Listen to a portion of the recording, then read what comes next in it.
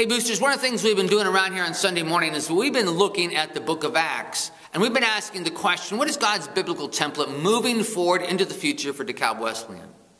And a chapter in Acts that's really spoke to us is Acts chapter 2. It is the day of Pentecost. The Holy Spirit comes upon the disciples. They begin to speak in unlearned languages, and there's this group of people that hears the gospel in their own language. And the end result of that is that Peter has a platform to give a message, and the hearers are cut to the core, the scripture says, and they ask what to do. They repent, they ask for forgiveness. The Holy Spirit is inserted in their life, and there's transformation, and the church takes off.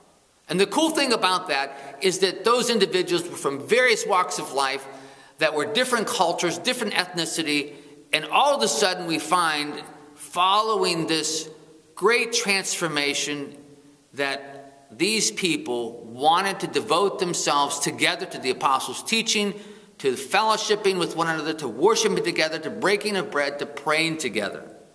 And we were challenged by that. Those are the signs that we need to hold.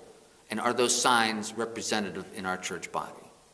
And so one of the things that we have established for this summer is called Cool Summer Nights.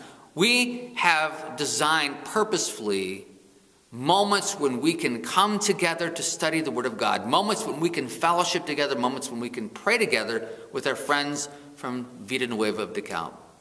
And we would like to challenge all of you to consider making that a part of your life. There'll be something for everyone, something for adults, something for teens, something for kids.